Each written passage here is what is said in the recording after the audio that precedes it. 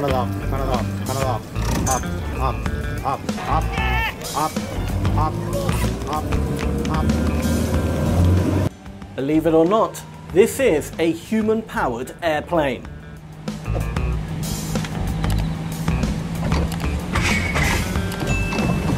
It doesn't have an engine and relies on pedaling.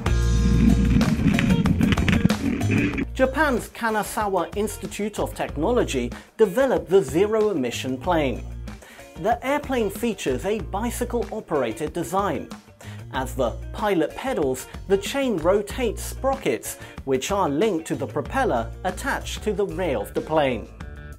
To make the plane lightweight, its wings are made from foam, balsa wood, plastic film and CFRP.